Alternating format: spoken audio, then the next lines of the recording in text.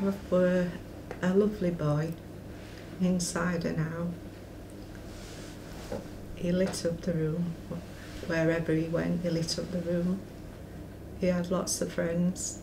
He loved his family. He loved his friends. He loved going to the gym.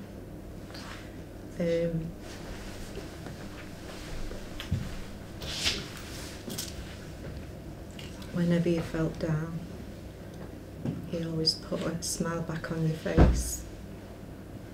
And it's hard to think, you know, he's gone.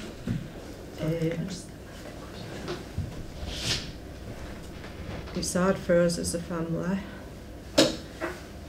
It feels like a dream and it's not happening, but then reality it's sure and it is happening.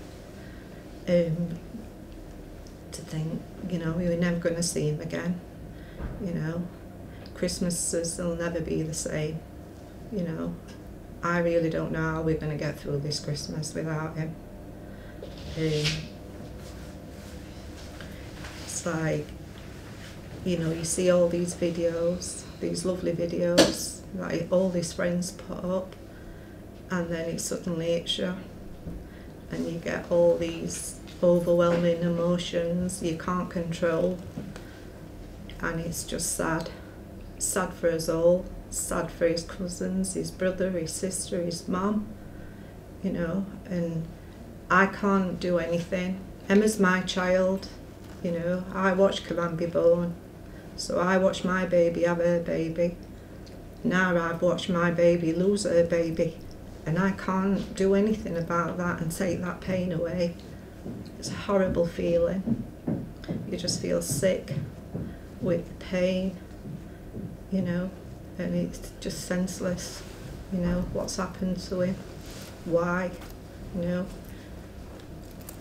It's, you can't accept it, you can't move on. He's with you all the time. Every day's hard. It doesn't matter how big or small.